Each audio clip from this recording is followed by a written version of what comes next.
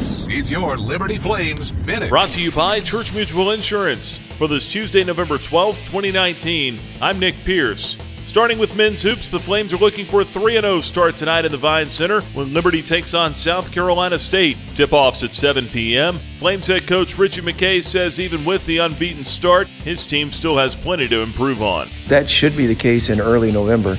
I think, again, you can get seduced into thinking like, oh, man, it's going to be like it was at the end of the season when we were playing so great. And every coach's goal and desire is for their team to be playing their best at the end of the season. So we're still kind of finding our way as a group, but I love the way we're pursuing it.